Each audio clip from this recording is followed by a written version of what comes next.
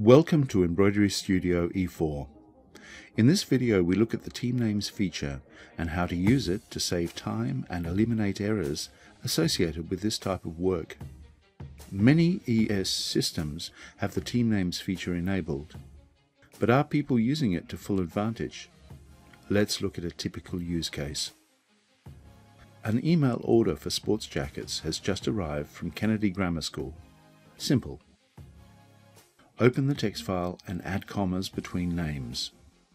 Notice that size information has been included with each name. Save the file. Now open the existing Kennedy Grammar School logo from Design Library. Click Team Names and import the text file into the Docker. Notice that size information comes in as a third column. Click Select All and drag all the names to the correct location.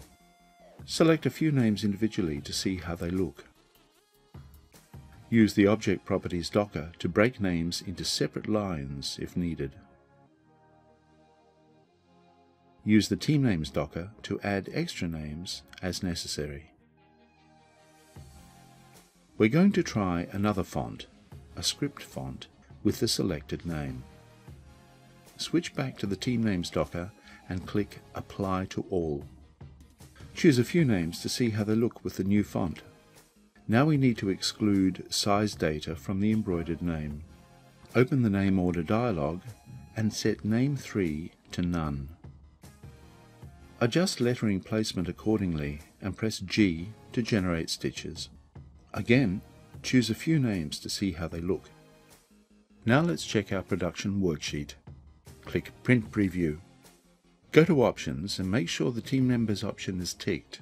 This gives you the entire list of names. Notice that size data is included. Close the Print Preview and choose Export Machine File from the File menu. In this case we're using Tajima DST as our output format. Let's check the options. Switch to the Team Names tab and choose the option which best suits your production process. In this case, Design and Team Names with machine stops. Click Save and away we go. In this case, a single DST machine file is generated. This includes the logo together with all the names. Thank you for watching this Wilcom video. Visit our website for more information.